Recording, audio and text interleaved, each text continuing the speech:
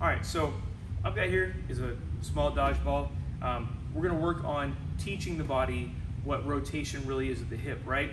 And I actually was having a conversation with one of the golf pros we work with, and we were talking about what is rotation, and does the hips really rotate? They do, but really it's a combination of your femurs, your legs, internally and externally rotating, while your actual hip bone forward and backwards tilts on each side, alternating, right?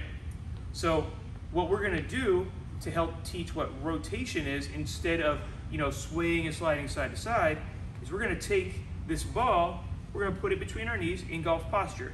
All I want to do is try to roll the ball back and forth between my legs. A lot of people will ask, well, can my knee go forward?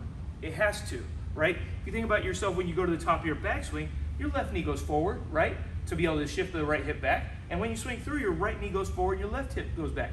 So your knees have to move, so don't stop them from moving. Don't feel like you have to move just at the hips itself.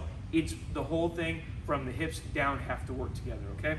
So I'm gonna put that ball between my legs, and I just want to, you have your arms across your chest, whatever, I wanna roll that ball back and forth to get my hips moving. I'm gonna turn around so you can actually see what the hips rotating looks like. All right, so here I am, I've got the ball, and I'm just gently squeezing, and then I'm going to roll the ball back and forth between my hips. The hips are not going side to side. I'm not doing anything weird where I just shift my hips side to side. All I'm doing is rolling the ball back and forth between my hips. Now, we can take it an extra step, and one of the things we know that we have to be able to do in the golf swing is separation of the upper and lower body. So if I come to the top of my backswing and I can't separate, and I need my hips to fire first so that my arms can go second, well, they're all gonna fire first, and you're most likely gonna get like over the top, or you're just gonna get really handsy with your swing. One of the things we can do to help with this, I'm gonna use a rack, but you can hold on to a doorway if you have a ball like this. All I wanna do is I want to grab the rack or wall, doorway, or whatever you have. I'm going to get in my golf posture. I'm gonna hold it tight, and then I wanna roll that back and forth so that my upper body is staying still. Now we're getting separation of that upper and lower body, okay?